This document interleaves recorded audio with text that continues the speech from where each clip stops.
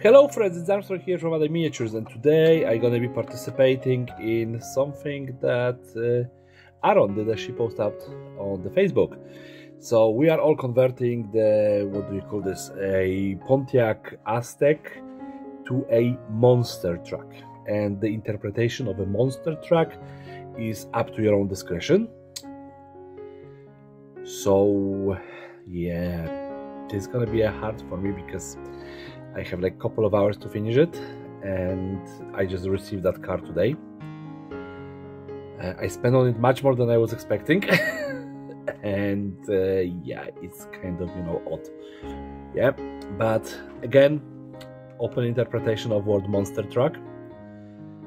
So I will see what I can do. Yeah, the big wheels, you know, probably gonna happen.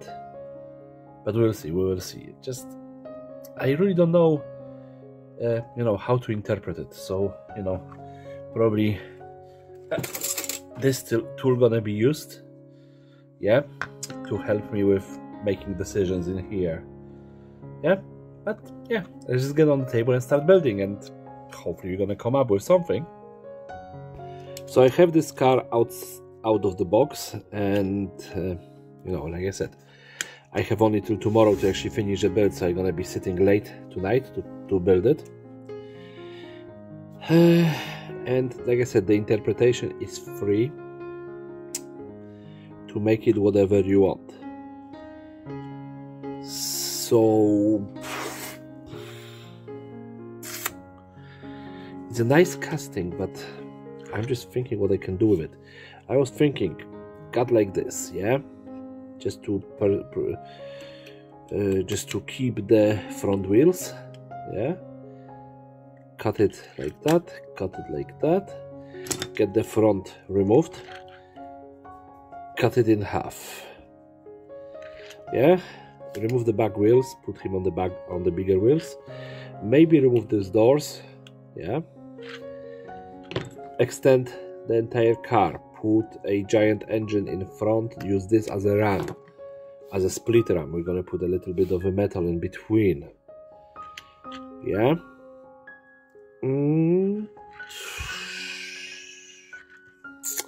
That's the initial idea, yeah. I'm gonna start cutting.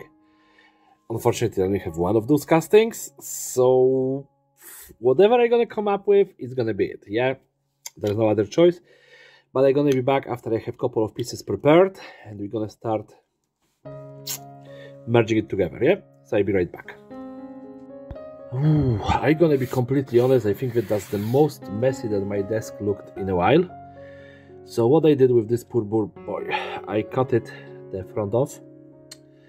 I already trimmed the window, I trimmed the plastic insert. I cut out the part in here that have the side panel. The bottom is, you know, destroyed completely into pieces. That piece has been cut off for, you know, fitting the missing door. I built the engine, yeah. It is like an airplane engine. I still have to fill up this. I'm probably just gonna put a wheel on the front of it, and I got double 6 wheels, so it's gonna be a 6-wheeler. Sort of a monster truck, not really a monster truck, but sort of. Yeah, let's start actually gluing stuff together, because I gotta be chatting and not doing anything. Instead, I can actually start gluing stuff. Come on. That super glue is taking ages to dry, so I'm not really rushing through this.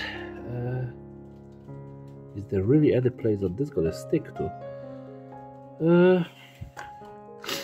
That side panel line. Okay.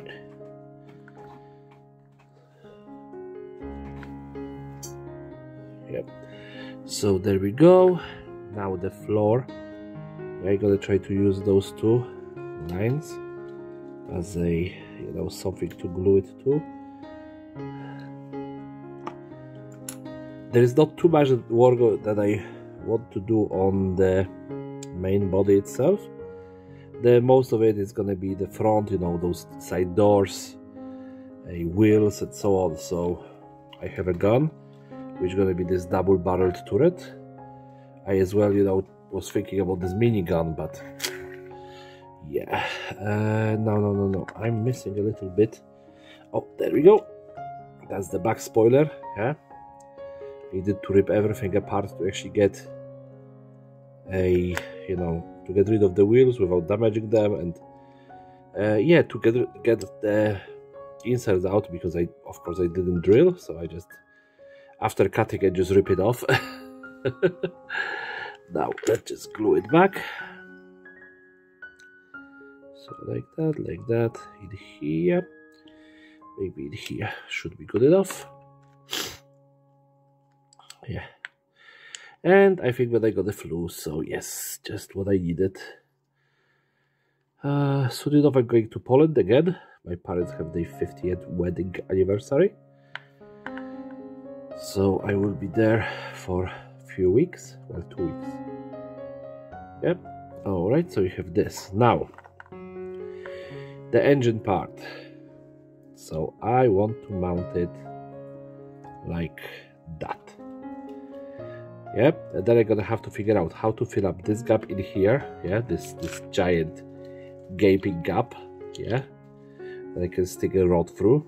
I'm probably gonna just put some sort of a pipes in there. Yeah, so let's just glue that. And you know, this rod, this square rod, is basically my base for the wheels as well.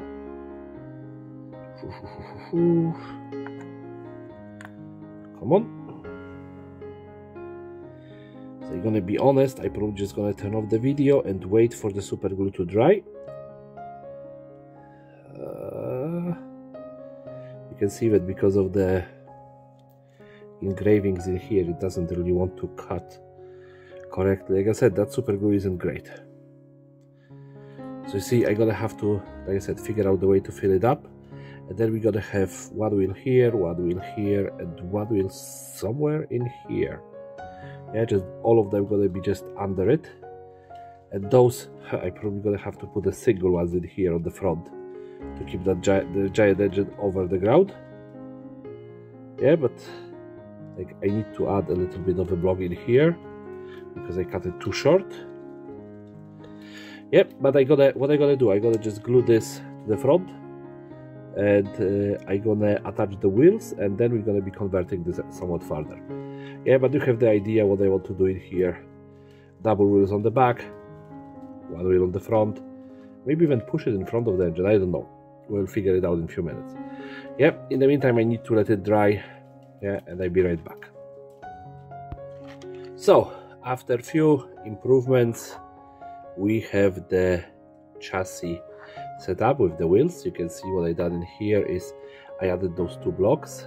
Then I added just little pipes to get the wheels. Then I added the wheels. I added that wheel, like I said, as a front, just to cover the hole in the engine. And I just put a piece of pipe on the front.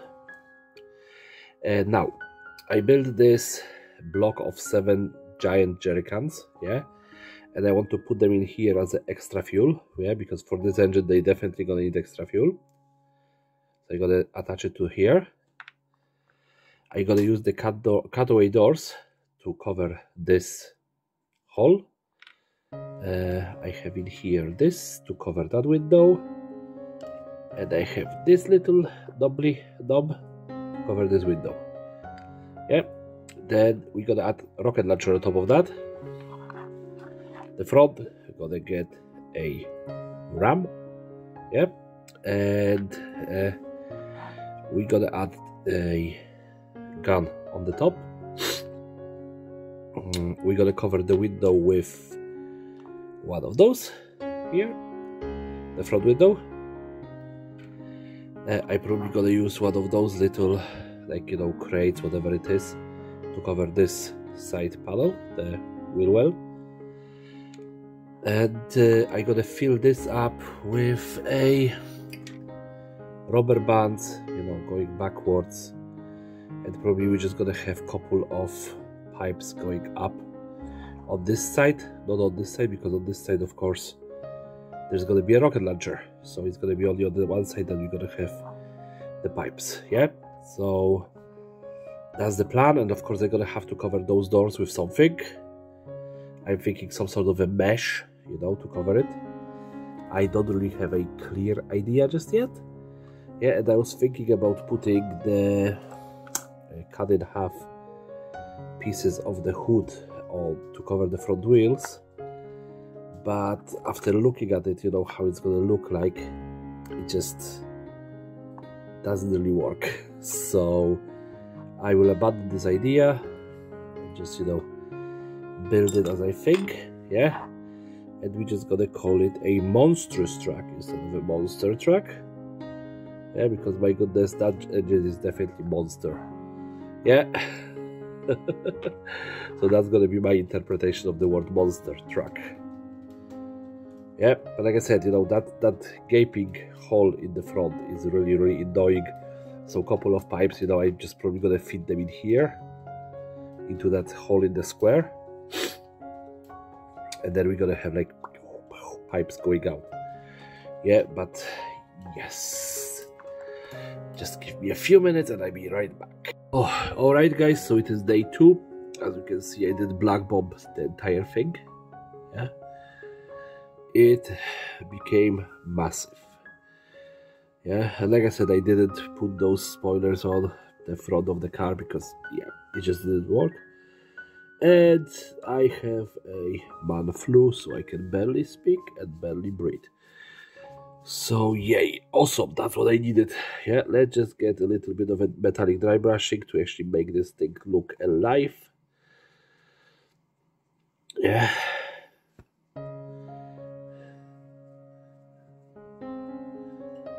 So as you can see, the chassis, I didn't actually do anything extra with it, just left it as is. I was thinking about building proper transmission, you know, and everything else, but I'm just too sick to use my brain today. So yeah, let's just do the hubcaps.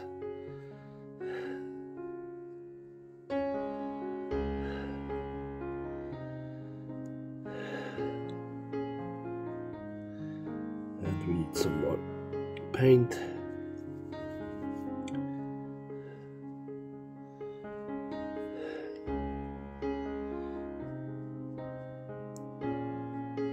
I'm using mithril silver, so all of that metallic is very shiny and happy and everything. Yeah, just like me today. Yay, I'm sick, so happy about that.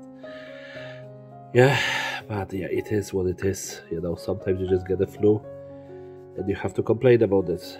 So yes, there we go. That's me today. And I feel that I just heard something cracking. So I hope that I didn't break a wheel. Let me just do that. Like, I'm really trying to do the very light dry brush, but it's gonna be a heavy overbrush, I guess.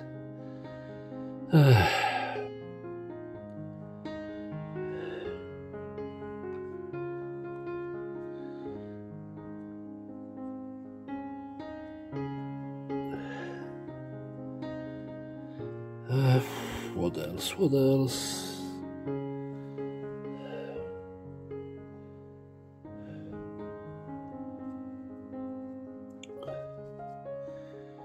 So I think that I need a smaller brush now to get deeper into this engine, and as well to get the front window properly painted.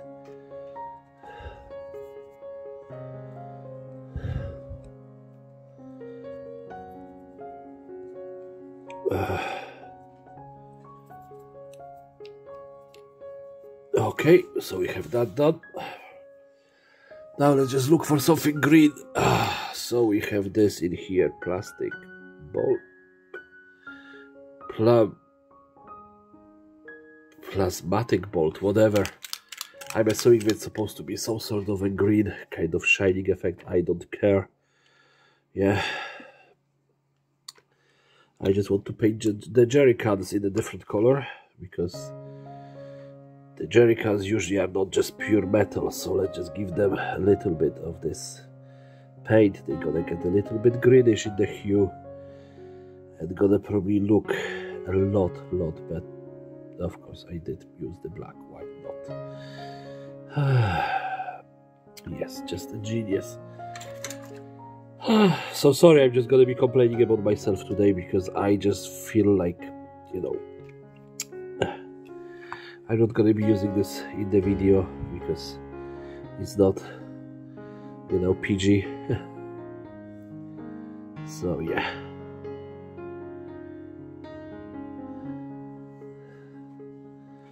But I don't feel great. Yeah, let's just leave it at that. But still, you know, I wanted to participate, so I have to do something. Like getting myself back into order just for a couple of minutes to get that up and finished. Yeah, and I'm gonna leave this green jerry cans as they are. I know that it is barely visible, yeah, but there is a different hue in here. Yeah, if you just look at that, it's greenish.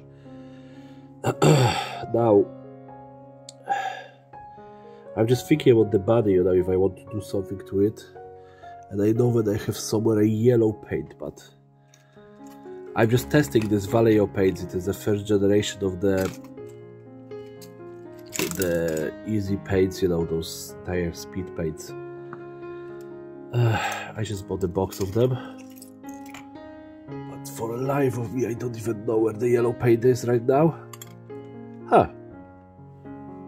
Fire Giant Orange, okay. Let's just try to paint the body of the car in that color. Oh, I didn't mix it. Ah, genius again. Although they do look really the same whenever you mix them or not. But yeah, let's try to use that color. Yeah, on top of the body. It is already kind of, you know, messed up, so I don't really think it's gonna do any extra damage. So there we go. That's the doors. Yeah, one thing about all of those paints, they do tend to very quickly run out of your brush. But I assume that was the idea, you know, of them just covering quickly and, you know, taking their time to dry.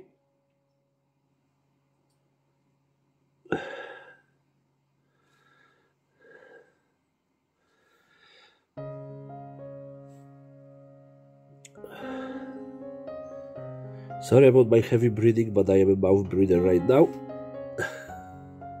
Because my nose is just full and, you know, I cannot breathe as a normal human should be able to. Yeah. So what was the thing that I did? You know, I did cut out that little spoiler that I actually preserved because I needed to fill those jerry cans. And yeah, it vanished. It didn't have place anymore in that build. Yeah, but that body gonna be in this kind of metallic orangish color, which already look like a rust. Yeah, let's give it now 2 minutes to dry, well, probably much more, yeah, because of how I feel. Yeah, but I'm just thinking, you know, what to do about all of those pipes. They are like those pipes here and those pipes here. What I gonna do, I just gonna grab one of those Marrakech blue paints.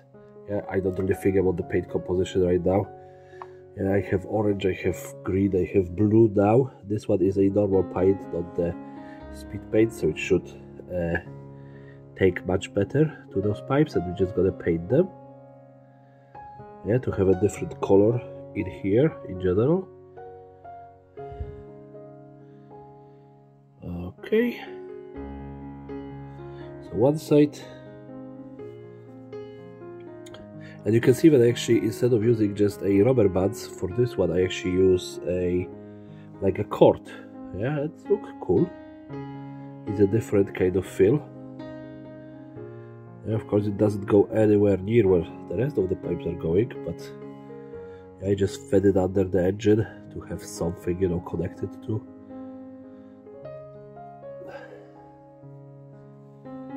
Yep. And let's just paint it like that. I know that technically when it's gonna be standing on the table you wouldn't be able to see it, but it's just for myself to be painted. If you can see, there are actually pipes which are actually fed up here into the engine, because I really needed to cover that hole. Yeah, so now I'm gonna give it time to dry, and I'm gonna be back with weathering. So we're gonna get some weathering powders out, some more vibrant oranges maybe, and some reds, and give it a little bit of a rust, and you know, maybe dirty up the wheels, because now they are just blue. Okay, so I think that everything is dry. Let's just apply some orange as a rust bits. Wow, it's so hard to breathe. And we're gonna cover, of course, you know.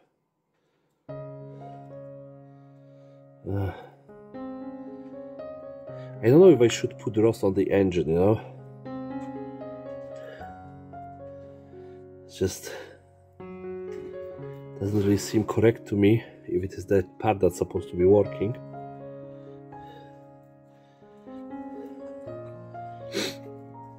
Sorry for the lack of focus.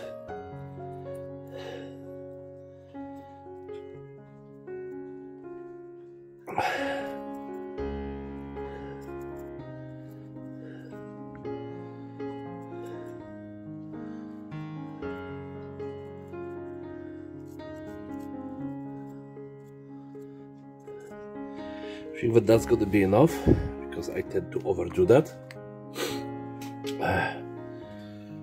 Again, sorry for my sniffling and stuff like that. I'm just too sick to really care at that point. So now we're gonna take one of the Vallejo pigments, brown iron oxide, and you know, try to make some space in here. And just apply it wherever I feel like it should be. So maybe in here, some in here, some here, some here.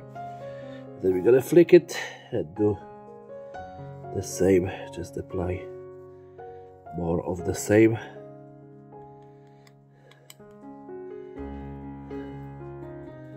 And yeah, like, you know, it's not a masterpiece, let's be honest, yeah?